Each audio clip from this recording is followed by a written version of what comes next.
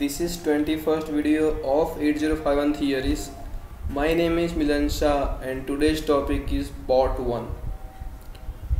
Now port 1 occupies a total 8 pins in 8051 from pin 1 to 8.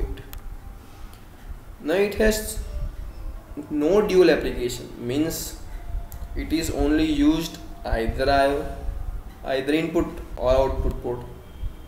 In contrast to port 0, this port does not need any pull-up resistor since pull-up resistors are connected internally.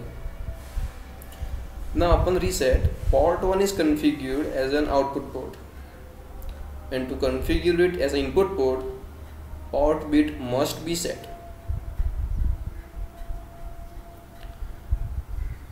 So there is one example here, move A FFH. This is the data in hex form. So we first move it to accumulator and then move P1A. This will move the data from accumulator to port 1.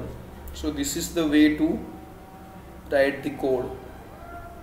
So do like, share, subscribe, comment below, and thanks for watching.